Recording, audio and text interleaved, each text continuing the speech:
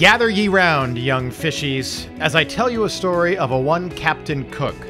Not the guy from Peter Pan, that's Captain Hook. I'd like to tell you the story of this guy. And we're not going to Neverland, we're going down under. Like many explorers, Captain James Cook was looking for treasure and glory when he stumbled on the largest coral reef in the world. Cook originally set sail on a scientific discovery to document Venus moving across the sky. But as he was leaving England, he was handed secret sealed orders from the Royal Navy. The real reason they sent him out to sea? To look for an elusive continent mapmakers thought was located near the South Pole and claim it in England's name. That secret continent was never found, but Cook did find the Great Barrier Reef, accidentally of course. Cook's ship, the Endeavour, got stuck on the reef on June 11, 1770 for a full day. The crew finally got the ship loose, but only after they threw 50 tons of cargo overboard to lighten the ship.